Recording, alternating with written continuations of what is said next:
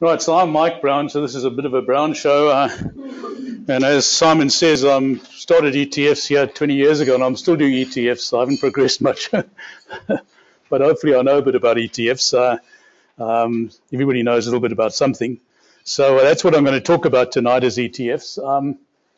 The issue I want to cover is basically using ETFs in structuring and setting up portfolios. I think a lot of us use single ETFs. We like buying Satrix 40 or we buy a world ETF. But how do you structure portfolios, or how do you structure a diversified approach to markets using ETFs? So that's really what I'm going to talk about tonight. I'm going to start though with a bit of a primer, and there is an agenda, so you'll see if I wander around as I normally do. But there's we're going to try and do various things on the agenda. What are ETFs? They're index trackers. What's an index? Let's talk a bit about indices. How do you construct portfolios using strategic asset allocation models and multi-asset index portfolios, etc., etc. I want to just talk very briefly about tax-free investments in retirement funds. The critical issue I want to talk about is default options, which is a new thing in retirement funds, but we can go a bit beyond that. Then we'll just finish with managed ETF portfolios at the end. Now, I'm going to be quite quick so we can do questions and have a bit of interrelationship with the audience. So if you really feel that you want to ask a question while I'm carrying on, you can do that, but let's try and leave it to the end. But it's up to you. So this is quite informal. All right, so what are ETFs? Well, they're shares. They're listed on the JSE as normal shares, so they trade on the JSE, and there's now 106 ETFs on the JSE, as Simon said, and there's only about 350 odd shares on the JSE. So as the shares contract, the ETFs go up, so at least they're going in the right direction. And they trade just like a normal share. But where the difference between an ETF and a normal share is that if you buy an exchange-traded fund, you're getting a portfolio of shares. So when you go and buy a share on the JSE, and you can buy any share, you can buy ABSA, Anglo American, African Rainbow, that's just the A's. You're buying the performance and the financial results of a single company. When you're buying an ETF, you're buying a fund, you're buying a portfolio. So you're buying a whole bunch of shares, and that's why they call them exchange-traded. They trade on exchanges, and they're a fund or they're a portfolio. Now, that portfolio effectively is an index. And an index is a way you measure the performance of a market. So an index, let's say the top 40 index is the top 40 shares in the JSE, or the S&P 500 is the top 500 shares in the US, or you can do a world index, which is the top 1,600 companies in the world. An ETF just tracks an index. It actually goes out and it gives you the performance of that entire index. So the key issue to remember with ETFs, they're index trackers, and index trackers are passive. Okay, so passive investment is tracking an index. Active investment is where you've got some smart aleck who says he can beat the market, and we'll talk a bit about that as we go along. But active investors try to outperform an index. Index trackers say we'll deliver you the performance of that index. So ETFs are index trackers. They're listed on exchanges, and they're portfolios rather than single company exposure. What's an index? That's the top 40 index on the JSE, and it's alphabetical. And you're saying, well, there's not 40 shares there, so there's a second page, so there are 40 shares, so it goes down all the way down to Vodacom and Woolworths, and there's a first page as well. So that's the top 40 shares on the Johannesburg Stock Exchange. 90% of all the trades, value and volumes in the JSE happen in those top 40 shares. And they measure that index every 15 seconds. So there's 40 shares there, and they measure 10 of the share prices go up, 5 of them fall, and the other 30 odds don't do anything. They measure the returns or the prices of those 40 shares, and there's actually 41 shares in there if some of you are counting. They measure the returns of those every 15 seconds. So an index is a live thing. It's moving all the time because the share prices of those companies are changing all the time. So that's your top 40 index. Sorry, nice huh? Nice per second page, yes. So there we go. 24. Okay. Now that gentleman has raised a very good question because he says, well, what's 24 next to NASPER? So that's your market cap weighting. So what you do when you measure an index, you say some shares trade more than others, and some companies are bigger than others, and some companies have a freer float. In other words, there's more shares available to invest in. And so when you look at those things together, you find that nice purse is much more important in making up the price of the market than, say, Woolworths. I mean, Woolworths just sells food and ladies' underwear and stuff like that. It's not particularly important, whereas nice purse is, owns 30%, 35% of Tencent, which is the biggest IT company in China. Now, that 24%, 24.24% is quite important. Because when you're tracking an index and you say, I've got 100 Rand to spend to invest in the index, you'll put 24 Rand 24 cents into nice purse. And you'll put 87 cents into Woolworths. Because that's your market weighting. So the critical thing to remember about an index tracker, the index tracker manager will go out and buy that portfolio. So it doesn't, whatever money he's got, whether it's hundreds of millions or billions, he'll go and buy that exact portfolio in that exact ratio. 24% of all his money will go to nice purse, and 0.87% will go to Woolworths, and 1.13% will go into Vodacom. So his portfolio exactly reflects the index. So what happens is that index goes up and down every 15 seconds, so does the value of the index tracking portfolio. And an index tracking portfolio, whoever runs a tracker fund, whether it's Satrix 40 or it's a Ashburton Top 40 or it's a Core Shares S&P 500, they exactly replicate that index. Whether it's a South African index or global index, they own the underlying shares that make up that index. That's what an index tracker is. Now, 24% of the total amount of money you invest will go to NOSPIT because it's bigger, it has a bigger market cap, it trades more than Woolworths. Yeah, so it's market cap related, and it's also related to how much it trades and free float and stuff like that. So there is quite a bit of methodology behind that. But that's effectively your weighting. Now, your index tracking manager will exactly replicate an index, so he won't go out and pick, should I buy nice purse or should I buy Sasol? He'll go and just buy that portfolio. So he's what's called a passive manager. He'll go out and replicate that portfolio, and he'll give you effectively the return of the market.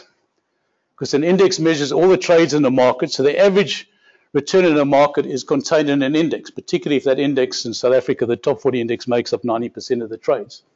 So an ETF gives you exposure to an index. It does it by replicating the index, and it does it quite efficiently, and that's all they do.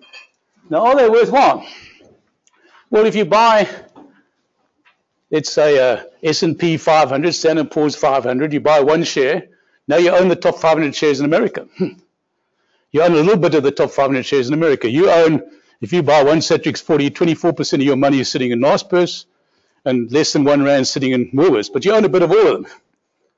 So you're buying, it's like buying a box of chocolates. You open it up, there's 40 different chocolates in there, and they're all yours. You don't have to share them with the wife or the kids. It's you're buying a diversified portfolio by buying an index. And diversification has all sorts of factors that help it manage risk, reduce volatility. ETFs or indices typically only cover the blue chip stocks. As I said, there's 350 shares in the JSE, but they only really measure the returns of the top 40 companies because the rest of them don't matter all that much, unfortunately. So you're buying blue chips, you're buying the best shares in the market, so it's always a high quality investment. So you won't find Tongaat, you won't find EOH, and those sort of companies in an index. Steinhoff was in the index, but it disappeared in one day. It fell out the index. It had 2% weighting in the index. The index fell the day Steinhoff dropped down to 2 Rands a share. By the next day, the index had gone up. It had already compensated for Steinhoff no longer being in the index. So everybody's saying, well, Discovery's share price has gone down 20% this week. Well, Discovery is only 0.6% of the index. It really doesn't make a big difference. It's the top 40 index, what happens to the price of Discovery. Whereas if you own Discovery shares, you're 20% poorer this week. If you own the index, what's happened to Discovery has a marginal impact on the index. So index investing does give you a certain amount of protection because of that diversification. But the critical thing with buying an index is this gentleman now owns 41 shares, but he's only bought one share. So he's only had to pay brokerage once, and he's only had to pay that ripple fees the JSE charges you 16 Rand to trade once. If he'd bought all 41 shares, he'd have to pay that 41 times. So it's a bargain.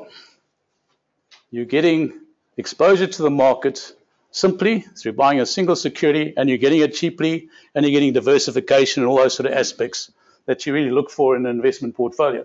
So indices are basically worthwhile, and they're transparent. You know what's in an index, so it's not a case of not knowing what's in your portfolio. And that's quite important, because an active manager won't tell you what's in his portfolio. I'm not going to pick on anybody, but your Alan Gray is not going to say what's in my portfolio, because then Coronation knows what he's doing. Or Old Mutual. So if you say what's in the portfolio, they'll give you a fact sheet, which was, you know, last quarter's portfolio. They won't tell you what it is today. But the index, you know, every day they publish on the JSE website what's in an index. So you know exactly which companies you own and what the weightings are. So it's very transparent. And that's why you're able to trade ETFs. If you're a trader, you know, a day trader or a hedge fund, all the rest, because you know exactly what's in the portfolio. Whereas if I go and buy a unit trust from somebody, I'm not quite sure what's in there. And the guy's woken up this morning and decided he's going to sell all his NASPers. And you're buying this thing because you like this fund because it's got NASPers in, but in fact it hasn't got any NASPers in anymore. And you only find that out at the end of the quarter when he publishes his fact sheet. In fact, you find that out 4 or 5 months later. So the transparency in ETFs is the main reason why they trade so much. And often in America, where ETFs are bigger than here, 50% or so of all the trades in the American stock market are in ETFs. Because all the participants know what's in the ETF. So that's what they'll trade, even if they're doing pairs trading or single day trading or hedge trading or whatever have you. So that's a bit about indices and ETFs. Now, through ETFs, you can buy all types of exposure. You can buy South African equities, top 40, say the sector index, you buy an industrial index, you buy a financial index, you can buy a capped index, capped top 50. You can buy global shares. You want to invest in China, there's a China ETN on the JSE. There's quite a few American S&P 500s. You can buy a European stock market exposure. You can buy the FTSE 100 if you think Boris Johnson's going to get it right, you know, whatever have you. And he might, you never know. But you can get exposure to the UK market if you want by buying a single ETF. So you get exposure to foreign shares, local shares, listed property. Nobody wants to look at a listed property share at the moment, which means it's probably the right time to buy it. So, but you know, you can buy an ETF. You don't have to go and pick a single listed property share. You can go and buy a portfolio of listed property shares. And that gives you that diversification. It gives you the reduction of exposure, the concentration issues and so on that you have if you buy a single property stock. And by the way, listed property gives you a 9% dividend yield, which is not bad. You know, when you get that sort of high yield, that's normally the right time to buy listed property. But we're not going to give any tips. Bonds, you can buy bonds as well. South African bonds, global bonds. There's quite a few global bond funds now on the JSE. You can buy commodities. And we all wish we bought rhodium 3 years ago because it's gone up 80% per annum each and every one of the last 3 years. Everybody says, what's rhodium? Well, it's gone up 80% in the last 3 years, so you'll find out. Because it's done that so well, you'll find out what it is. But you can buy gold. Or if you really want to, you can buy copper or corn or wheat or oil or whatever have you. Those ETFs are all available on the JSE. It gives you exposure to commodities. Commodities is very interesting at the moment because other markets are running out of steam. And guess what's happening? People are looking at alternative investments, and the price of gold has gone from, what, $1,200 to $1,500? Alternative investment. So commodities have their periods when they look quite interesting. Or you can buy all sorts of clever ETFs, which they call smart beta or factor investing. So you've got all these different ETFs that you can invest in. So why buy one? Now, what we've heard from Warren Buffett and people like his Warren Buffett, who's the world's best-known investor, he says, well, just put all your money in the S&P 500. But now, there's 6,000 ETFs in the world. Why would you just buy one? What about the other 5,999 ETFs? They must have something going for them. So why would you just buy one where you can get exposure to all these different sorts of asset classes and all these different types of market exposures? So the breadth of the ETF market, as I say, there's 106 of them in South Africa. There's over 6,000 ETFs listed on global stock exchanges, is what you now need to look. But the critical thing, and I won't rub this in too much, because you might have people, your husband might work there or your son or something like that. But how well do active managers, these are guys who go out there and say, well, we can outperform the index, and that's their mandate, to do better than the benchmark. The benchmark is the index. How many active managers outperform an index? And this is what we call the the SPIVA survey, which is done by S&P, and in South Africa for the last 1 year, 3 years, and 5 years, 93% of all the unit trust funds in South Africa have underperformed the representative index. So if you want to go and find a unit trust manager that's doing well, you've got to go and pick the 6% that can outperform the index. No, that's okay. Maybe you're a genius. You can find that 6% that are doing it. Otherwise, just go and buy the index. And you're going to beat 93% of the guys out there. Nothing against those blokes. I mean, they're all nice. They all live in Cape Town. They wear shorts to work and sunglasses and shoes without socks and so on. They're casual blokes. They're nice blokes and all that. But they're getting overpaid if they can't beat an index. But, we'll leave it to them. So simple is smart. And ETFs are quite simple, but they give you that sort of performance that makes them worthwhile. They all know there's some things that happen, You can go and spend a fortune and go to a really expensive restaurant or all this, but a little Italian place around the corner gives you just as good a meal at about a quarter of the price. So we always look for simplicity. It's always nice to have a nice meal somewhere if somebody else is paying. But simple is often smart, and that's what ETFs give you. All right, so I'm going to leave it at that. So what we're talking about ETFs, they're index trackers. They now give you increasing exposure to all different asset classes, both in South Africa and globally. They help with all sorts of things as in terms of managing risk and diversification and volatility and so on. We'll talk a bit more about that. And they tend to outperform active managers, including in South Africa. We think our market's quite small. Those active guys would probably be able to do better, but they struggle, perhaps because our market's small. So that's what we've done up until now. What I now want to talk about a bit is constructing portfolios. Now, portfolios where you say, well, if I've got an ETF like the Satrix 40, my exposure is purely to South Africa because I'm buying the top 40 South African shares. Is that where I want to be? Well, maybe I want to be in South Africa, but what happens if the politics and economics and all the rest stay in where they are at the moment, and then perhaps I want to be offshore. I don't want to be invested in South Africa. I want to have exposure globally. I want to have exposure to assets where the exchange rate depreciates. Those assets will go up automatically, so I want to have randed exposure. Or I don't want to be in equities. I want to be in bonds, or I want to be in commodities or some sort of alternative asset class. So that's what's called constructing a portfolio, because a portfolio is there to give you that broad exposure across various asset classes and across various types of strategies. Now, typically when you're looking at constructing a portfolio, and some of this is quite simple, you've probably all been to university. I mean, there's a couple of universities down here in Cape Town, and there's a good one in Stellenbosch if you can travel down the road a bit. Anything you've learned about investment, they say, well, the critical issue is having a strategic asset allocation strategy. And the strategic asset allocation strategy really just says you want to be diversified across different types of asset classes. So you want to be in bonds, property, cash, South African equities, foreign equities. That's a very simple strategic asset allocation strategy.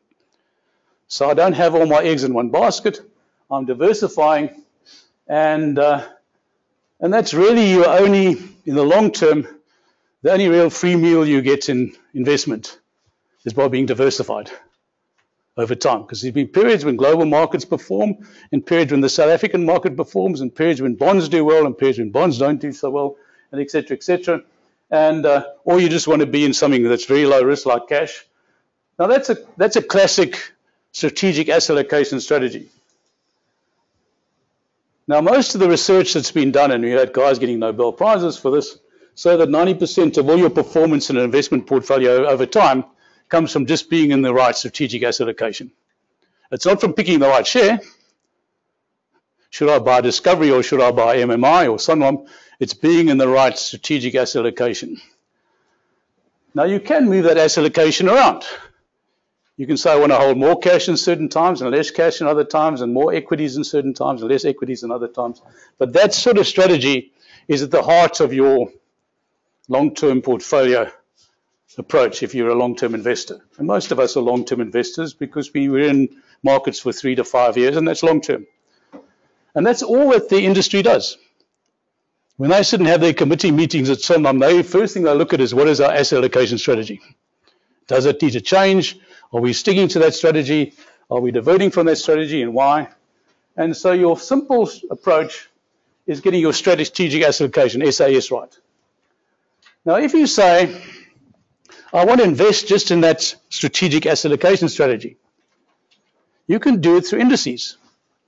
So what we've got here is we're saying 10% in cash. Well, you've got an index in South Africa called the STEFI index, which just measures the returns of money market funds. This is 3 months money issued by banks, and that STEFI index measures cash. The All Bond Index measures the return of bonds, interest, coupons, plus capital gains or losses in bonds. The JSE All Share Index measures the return of South African equities. The offshore equity performance is measured by the Morgan Stanley World Index in Rands, that's MSWR. And South African Listed Property Index, well, that's the SAPY, measures the performance of South African listed property. And this is our strategic asset allocation strategy, and it might be different. We might say we want to have more or less in equities or whatever have you. Now, if you just took the performance of that index, the STEFI index, the Orbi, et cetera, and you weighted it. So you said, if I've got 10% of my money in cash, then 10% of my performance will come from that cash.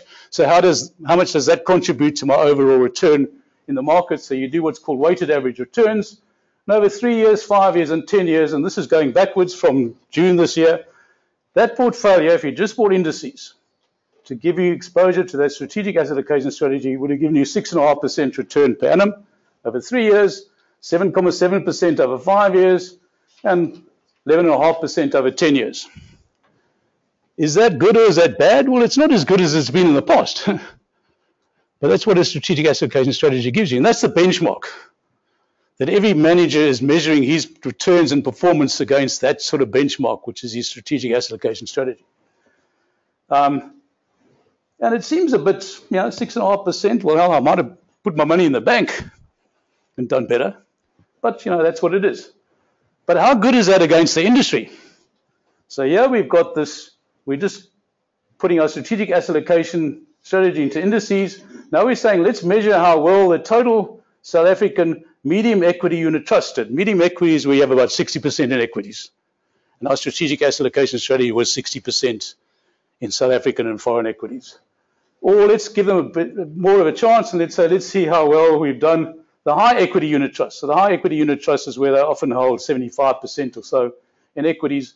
Now the average returns of all those managers over 3 years, 5 years, 10 years has been way below our benchmark just using an index. So our entire industry in South Africa is underperforming. And there's, I don't want to write a doctoral thesis about why that's happening, but when we're only here till 6:30, so we don't want to get into that. But that's what's happening. So you can take a fairly simple index-based strategy in South Africa and do better than the industry, just to rub it in. I'm not being nasty about anybody, but yeah. So let's look at your medium equity funds, and let's say how many of those geniuses actually outperformed this index tracking the index portfolio. 6.5% over 3 years, 7.5%, 7.7 over 5 years, 11.5 out of 10 years. And of these funds, there's 74 unit trusts over 3 years, 52 over 5 years, and 36 over 10 years. The number of guys in the industry declines over time because if you're not a successful unit trust, you shut it down. So you have survivorship bias. So the survivors stay in business. The ones who don't survive stay out of business. But despite giving them plenty of time to do it, you find that over 10 years, not a single unit trust manager has outperformed that index over 3 years and over 5 years. 5 years and 10 years. And 2 of them did it over 3 years. So they're spending all that money, looking after portfolios and so on, and they're struggling to beat a fairly simple benchmark. Yes, sir. Are those figures after cost charges? Yeah, that's after what they call TRs, total expense ratios. So that's after cost, yeah. What about the guys who go high equity? Well, that's slightly better over a 3-year period. 5% of them outperform the index portfolio. Over 5 years, 4.5%. And over 10 years, the survivorship bias kicked in and 13% of them outperformed that index. But that's quite a small base. So using index tracking or passive strategies But using a strategic asset allocation to decide which assets I want to be in can give you market-beating performance.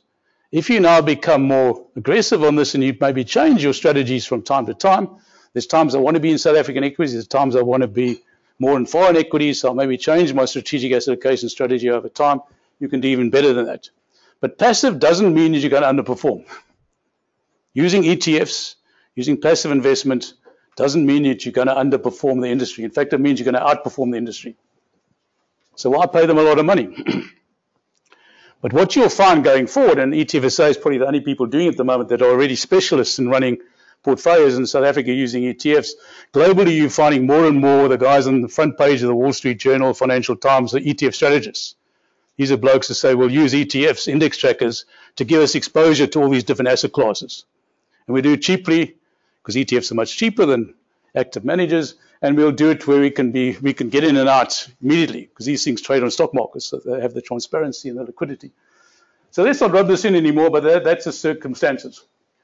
So a simple passive index tracking multi-asset portfolio outperforms the great majority of actively managed unit trusts. Why? Well, let's go through this quickly. The unit trust cost structures are very high, particularly in multi-managed portfolios, because often they go and buy a whole portfolio of shares, and they're trading those shares all the time, and there's costs as you trade those shares. Or they say, let's go and buy unit trusts.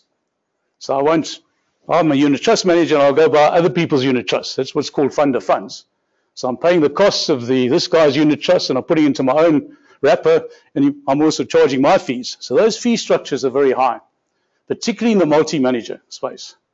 If you're going to go and buy a unit trust, just go and buy a unit trust that gives you a small cap exposure, or gives you a property exposure, or gives you equity exposure. Don't go buy multi-manager unit trusts. Now, 90% of the new money in South Africa goes into multi-manager unit trusts. So it shows that nobody listens to reason, but that's the cost structures are high. Maybe the guys are just selecting shares badly, but let's leave that one. Efficient markets, the more efficient your market is, the more that everything's priced into a share. If all your knowledge about a single stock has to be published, you have to put out a SENS announcements if there's anything that can affect the price of a share. So the market has infinite knowledge. It knows what's going on most of the time. And it's become a professional market. When I started, and probably even Simon, it was quite easy because the stockbrokers, we were competing against dentists and doctors. These guys didn't know anything about investments. But we were brokers, we knew what we were doing, so we would do quite well. Now everybody's a professional. These guys have all gone to Harvard and they've MBAs and this and that and all the rest. And so the more professional a market gets, the more efficient it becomes. And if it becomes efficient, then the price of all the knowledge in the market is always in the price of the share. So when you're buying an index, you're buying those shares at the current price of the market. So therefore, it becomes very difficult to outperform the average return of an index. That's why you get this 93% of active managers can't outperform an index because of efficient markets. And and there's low volatility in index trackers. Volatility is really your fluctuations in prices, and you measure volatility against the standard deviation against an index. When you're buying an index, you're actually buying beta. So you're not buying any standard deviation. So therefore, your ETF strategies are much lower, less volatile. Volatility is quite important. If something goes from 100 and it drops to 60, it takes a lot longer to get back to 100 than if something goes to 100 and then it drops to 80, it gets back to 100 quicker. So the less volatility you've got, the better. And that's why you have a portfolio of shares, because you say, well, I might have some volatility in one sector of the market, but I've got less volatility in the other, and your different sectors of the market reduce your overall volatility. And if you've got the right sort of software, which professional managers do, you measure your standard deviation across portfolios, your concentration levels, all those sort of issues. But low volatility of index trackers makes it very hard to beat a properly managed index tracking portfolio. All right, so we've emphasized that one as well, and we're doing quite well for time. But I run out of steam after a while. I'm an old bloke, so we better move on. Okay. The next slide is to say, well, I've just shown you indices. I haven't said, can you do this in ETFs? But you can. If you want to put 10% in cash, well, you can buy the ABSA Tracy money market fund. That's a money market fund that's structured as an ETF. If you want to buy bonds, you can go and buy the New Funds Govie, which is a government bond index in South Africa. You can buy the top shares, take Satrix top 40, and I'm not recommending these, I'm just using these as examples. You want to buy a world fund, buy the Satrix, Satrix MSCI World Fund, and you can buy a property fund. You allocate it the same as you did in that other portfolio, 10% cash, 20% bonds, 30% equities, SA equities, 30% offshore. Those are your performances of each of those ETFs. And here's your average rated return over 3 and 5 years. Most of those ETFs haven't been around for 10 years, so we can't do 10-year numbers. I've only done 3 and 5. And lo and behold, that actually does, our index portfolio goes 6.5%. This one gives us 7 and a bit. And our index portfolio over 5 years is 7.7. This one gives us 8.1%. So in fact, some of these ETFs, because we're using a Govy index rather than an Orbi index, we're using a top 40 index of an all-share index, and so on, actually give you slightly better performance.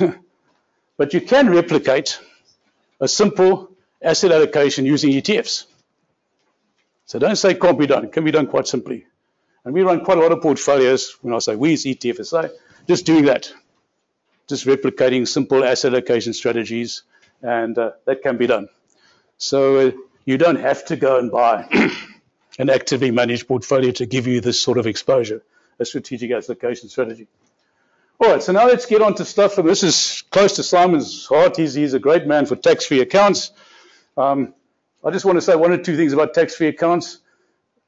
I think ETFs are the best product to use in tax-free accounts. And there's now 70 ETFs that you can use in a tax-free account. You can't use commodities and you can't use ETNs, exchange-traded notes, because they're not recognized under CISCA, the Collective Investment Scheme Act, as collective investment schemes registered under the Act. They don't recognize commodities as an asset class, for instance. Despite the fact that we've had gold mined in South Africa 120 years, the geniuses in Pretoria don't realize that you can actually buy gold as an investment. But, that's be that as it may. But even so, you've still got over 70 CISCA registered ETFs, and they give you access to all these different asset classes, local and global equities, local and global bonds, local and global listed property, high-yielding dividend funds, etc. They're more efficient than unit trusts in tax-free accounts. The one is lower cost, but this one here is very important. When you buy a tax-free investment and you're getting paid 4 dividends a year, which an ETF does, or unit trust pays you 4 dividends a year, you go and look at your unit trust portfolio and see how big the dividends are. The dividends are negligible because their costs eat up those dividends. But if I get a tax-free investment, my dividends, I can now reinvest the dividends 100% without having to pay tax. But if the unit trust managers already absorb the dividends, I don't get any dividends out of them. So what's really efficient in ETFs is you get this big dividend flow. Now, I often get guys, even 1 or 2 in the audience, saying, I like my ETF portfolio because I get this cash flow. Every quarter, there's all this money comes through. But my unit trust portfolios don't do that. That's because the expenses are too high. So you must be in low-cost products if you want to get the benefit of reinvesting 100% of your dividends or 100% of your interest. And that's a big advantage in tax-free investments, because any theory, and you all went to university, even up down the mountain, Cape Town, they told you how important it is reinvesting income. Over long periods of time, reinvesting dividends is a big portion of your performance in a long-term portfolio. But now you can invest 100% of your dividends, because otherwise, in a normal portfolio, they've already taken off 20% withholding tax. And even if they've reinvested your interest, you're deemed to have earned that interest, so you get a tax certificate at the end of the year, and you've got to pay the interest in your tax bill. And interest is taxed at your marginal rate once you've used up your 23,000 tax-free interest. So buying low-cost products like ETFs in tax-frees makes a big difference. Also, don't waste your money in buying a savings account through a tax-free, because you get the first 23,000 Rand interest is tax-free anyway. And if you're investing 33,000 Rand a year in a tax-free account, you're only going to earn about 2,000 Rands worth of interest. So put your tax-free accounts into shares or into unit trusts. We can't buy shares, unit trusts or ETFs, where you're going to see capital growth. You want high dividend yields and you want capital growth, because both capital growth and dividends are not taxed in a tax-free account. When I sell that tax-free account, I don't get taxed. So I'm going to leave you with a couple of tips. I said I wasn't going to give you some tips. I'll give you 1 or 2 tips for nothing. That's probably what they're worth. Some providers, ETFSA does it. I think Easy Equities does it. offer model portfolios and tax-free. That's often not a bad idea. We offer 4 different model portfolios, and some guys and girls go and put, they spread their tax-free investment across all 4 portfolios. So I'm putting 33,000 Rand in, but I'm buying 4 different portfolios with about 4 ETFs in each. So I'm buying 16 ETFs spread across different areas of the market in portfolios. And so those model portfolios and tax-free savings are worth looking at. And as I say, we do them, but some other people do it as well. But 1 or 2 things to look at, and it's a pity that tax-free investments are so small, only 33,000 Rand a year. But now that's been going for 5 years. We've got quite a few investors that got 160,000 Rand in tax-free because I put 33,000 Rand or 30,000 Rand away every year. Now 160,000 Rand now means you've got a reasonable sized portfolio. And there's you and your granny and your kids, and they've all got 160,000 Rand. So now it becomes quite a big issue. Listed property is a very good asset to have in a tax-free. Why? Because it pays you at the moment about a 9% dividend yield. But when they pay you that dividend, a listed property company pays you what's called a taxable dividend. So most of that dividend is taxed as income. It's not taxed as a dividend. Because all they're doing is they're passing through a property company, their REIT, their real estate investment trust, they're just passing income through to you. So you're the landlord. Landlord receives money, takes away his cut, he passes all the rest through to you. That's what a real estate investment trust does. So you tax at income tax rates. But if you receive your dividend through a tax-free account, you get 100% of that dividend. It doesn't get taken out in tax. So holding property shares is not a bad idea in a tax-free account. The other one is foreign markets. If you hold foreign investments, what sort of dividends do you get? Nothing. Because they tax those things offshore and they come here and you get a foreign dividend in South Africa. By the time you looked at those dividend yield from international investments are very low. But if you're in a tax-free account, you'll get that dividend, the full dividend. So again, it helps. If you're looking at foreign investments, at the moment, foreign bonds are not very attractive because they're paying you 1% interest rate. In fact, in Germany and Europe, they're now issuing 10-year bonds at negative interest rates. So you're paying them to hold your money, and they're going to give you no interest for 10 years, which doesn't make sense. It says there's going to be deflation. So I'd rather hold cash than buy an asset. If you're going to do that, to me, that's a serious problem. There's some serious distortions happening in global markets. But foreign markets, dividends that come through a tax-free account are attractive. And as I said, your big thing in your tax-free accounts is your capital gain. You build up your 33,000 Rand a year for 20 years. By the time you finish, it's worth 3 or 4 million Rand, and that money you can access without ever paying any tax. Whereas if you've got a living annuity or something paying you a pension, you pay income tax on your pension. But here, this pool of money you built up is never going to be taxed again. So that's the big advantage there. Now, retirement funds, I just want to cover one of the things that I think is quite important that doesn't seem to be talked about, certainly in the press. Maybe it's been talked about by asset managers and so on. But from March 2019, so just a couple of days ago, all pension and provident funds now have to offer their members what's called a default option. And a default option is where they offer you a retirement product that is designed for people who don't know which retirement product to pick, but is really the sort of option for people who want a low-cost, simple retirement product that is going to meet certain parameters.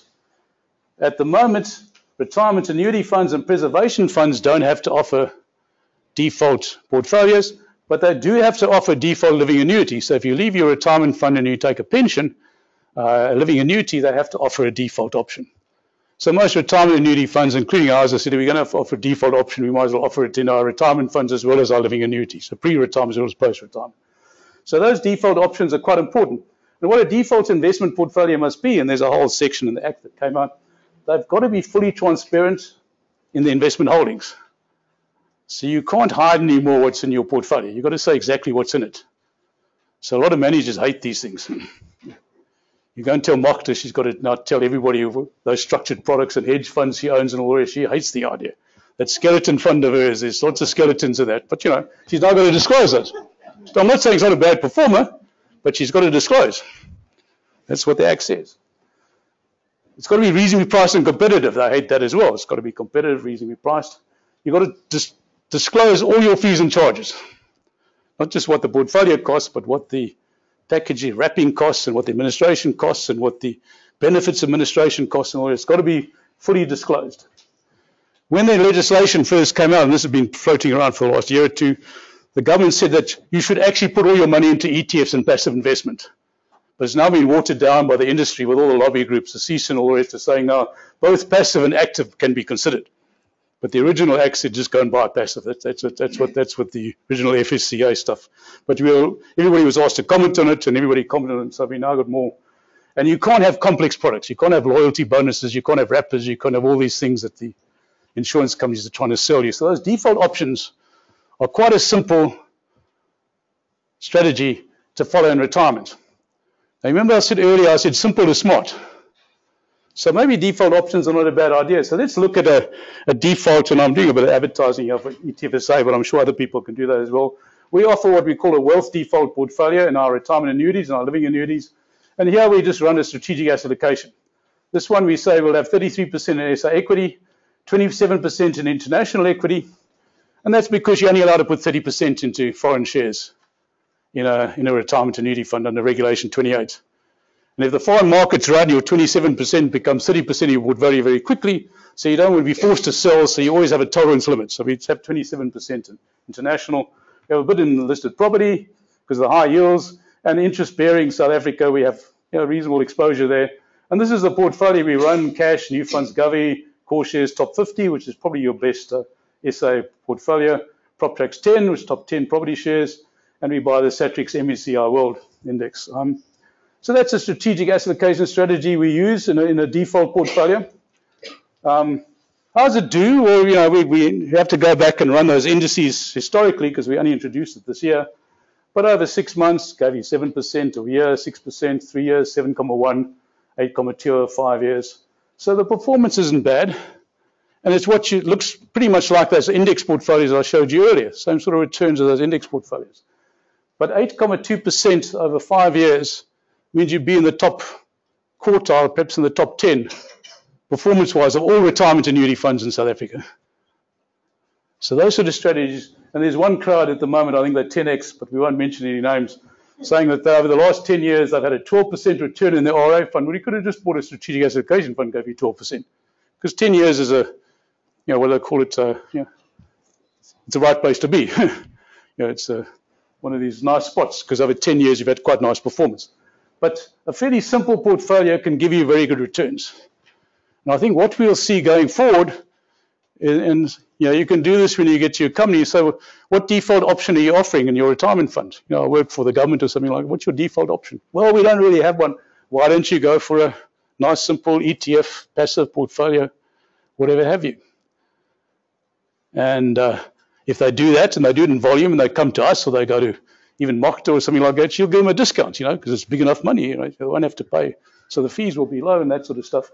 So defaults, I think, will become quite a big thing in the retirement industry.